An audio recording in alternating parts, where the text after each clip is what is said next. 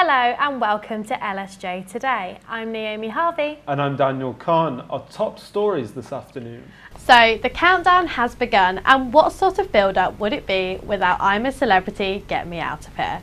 TV favourites Ant and Dec will be gracing our screens and ready to present the show's 16th series starting this Sunday on ITV. The duo will be throwing in a host of celebrities into the jungle, including media personality Carol Vorderman, actor Larry Lamb and Strictly Come Dancing favourite Ola Jordan. Gogglebox star Scarlett Moffat will also be leaving the comforts of a couch and heading into the outback.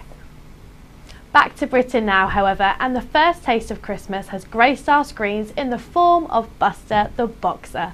You've not misheard me, don't worry. John Lewis have released their traditional Christmas advert today, which costs around £1 million to make and features a series of wild animals and a little boxer dog all jumping. And finally, who wants to be a lottery millionaire? Well, one lucky punter is and doesn't know it.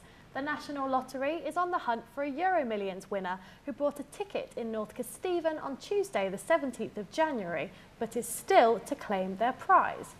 The winning code is VRMS 13842 and the holder has until Sunday the 16th of July 2017 to collect their winnings. If no one comes forward, the money will go to help the National Lottery funded projects across the UK.